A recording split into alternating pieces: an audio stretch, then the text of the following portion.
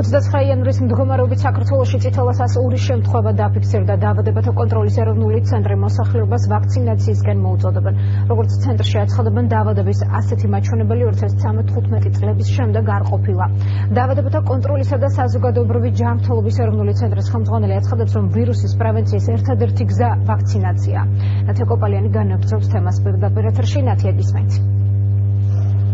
Keti დაავადებათა კონტროლის ცენტრში რამდენიმე წუთი წინ გაკეთდა საგანგებო ბრიფინგი, რომელიც ვირუსული დაავადების წითელას გავრცელებას შეეხებოდა და როგორც დღეს განაცხადეს, აღნიშნული ვირუსის 70 წლების შემდეგ საქართველოში ამ ვირუსმა ფეთქება საქართველოში მხოლოდ ორჯერ 2004 წლიდან 2005 წელს განიცადა და ასევე მსგავსი შემთხვევა დაფიქსირდა 2015-2015 წლებში და ასევე არსებობს საშიშროება წელს აღნიშნული ვირუსით გავრცელების, როგორც შენ აღნიშნე 2017 წლის აგვისტოდან 29 დეკემბრის ჩათვლით მთლიანობაში აღნიშნული ვირუსით 102 შემთხვევა დაფიქსირდა, თუმცა საინტერესოა ის ფაქტი, რომ აღნიშნული ვირუსის ყველაზე მაღალი მაჩვენებელი სამწუხაროდ აჭარის რეგიონში ფიქსირდება, არის 86 შემთხვევა, რაც შეეხება ბათუმს ვირუსის 52 შემთხვევა დაფიქსირდა, ქობულეთში დაფიქსირდა 14 შემთხვევა, ხელვაჩაურშიც ასევე 14, ხულოში 2, ქედაში 3, ხოლო შუახევში ერთი შემთხვევა, როგორც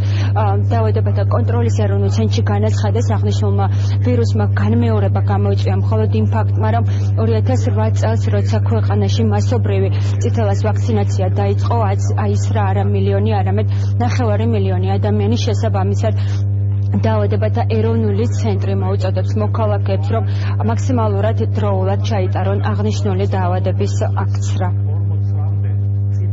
საქართველოში მარტო ამ თვის განმავლობაში, იანვრის თვის განმავლობაში, დღევანდელ გუშინდელი რიცხვით ჩვენ გვაქვს 102 წითელას შემთხვევა. 84% ამ შემთხვევებისა ძირითადად დაფიქსირებულია აჭარის რეგიონში და აჭარის რეგიონში უკვე ერთი თვეა და მეტი მიმდინარეობს ინტენსიური ღონისძიებები წითელას ეპიდაფეთქების შეკავების მიზნით. წითელა არ გახლავთ, ასე ვთქვათ, ჭყალებში სახუმარო დაავადება.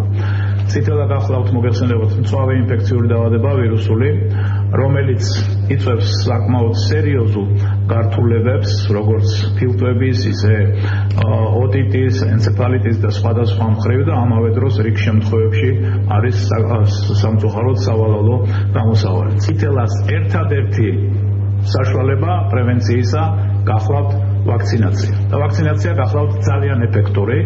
წითელას საწინააღმდეგო აცრა მოგეხსენებათ შედის ჩვენს ეროვნულ კალენდარში.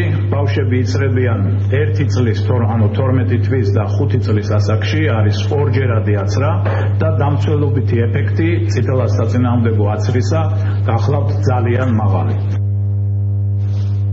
და როგორც დაავადებათა ეროვნულ ცენტრში განაცხადეს, ამ დროისთვის წითელას აფეთქება ამ ტერმინის სწორედ აჭარაში ფიქსირდება და პრევენციის მიზნით, როგორც აჭარაში, ისე მთელი საქართველოს მასშტაბით დაგეგმილია გარკვეული ღონისძიებები და აიცერი არ გადადო. ეს არის ძირითადი მოწოდება, რომელიც დაავადებათა ეროვნული ცენტრი მოსახლეობას მოუწოდებს, ასევე მოუწოდებს მშობლებს, რომ გადაამოწმონ თავისი შვილების აცრის გეგმიური მაჩვენებელიც. მადლობა, ნათია კოპალიანი იყო და როგორც უკვე ჩემო